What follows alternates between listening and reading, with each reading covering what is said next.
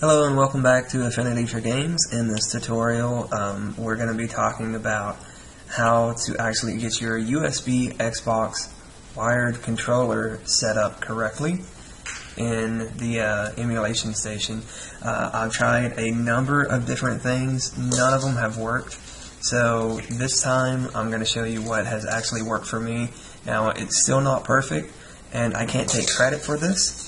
It wasn't developed by me, edited, or anything like that. I found it in a forum, and unfortunately I can't find the forum anymore because it's been several weeks or so and I forgot to bookmark it. So I can't give the person who created it credit, and I'm sorry for that, but this worked for me again, and it should work for you guys as well.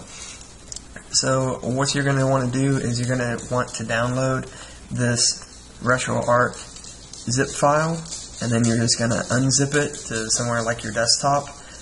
It's easy to do. You would just right click on it and then hit extract all, and then you would say to the desktop or whatever location that you want to browse to and hit extract.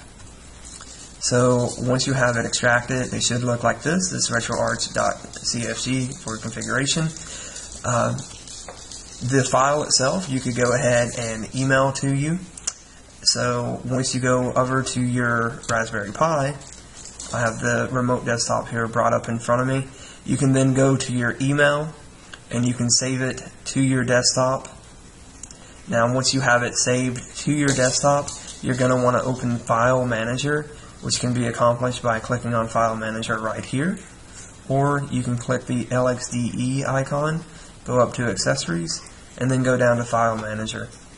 Now, once you have File Manager opened up here, just go ahead and click in the address bar up here, and then type this / that's a / opt /retropie /configs /all, and it should immediately bring you to this section right here. You're just going to want to go ahead and delete the existing RetroArch configuration, and then just paste in the new RetroArch configuration. And then that should actually be it. You should just go ahead and reboot your Raspberry Pi. It should take you back into Emulation Station for everything to take effect.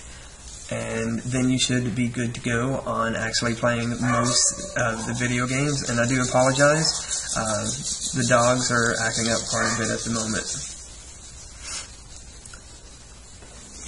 Alright, and of course you can still try any of the other configurations as to actually going in and setting them up yourself, but this, like I was saying before, this was definitely the way that worked best for me.